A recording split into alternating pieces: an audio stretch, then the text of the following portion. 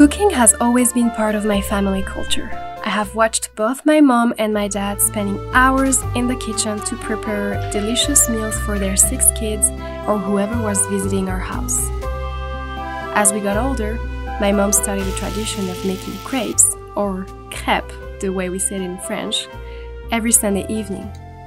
It was an easy way to feed such a big family now that her kids had their own families as well.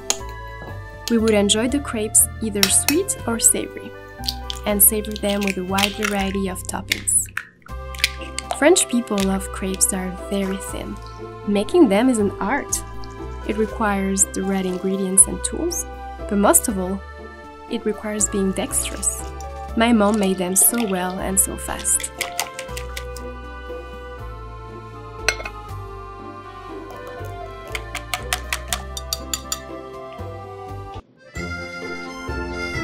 I love crepes because they remind me of France, my home country.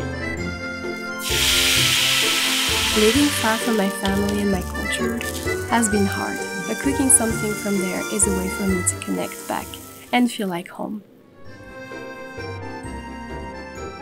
I love crepes because they open my senses. They are warm to the touch, they smell delicious, they taste sweet but in a subtle way. They have natural colors and I love to hear them cracking while they are on the pan.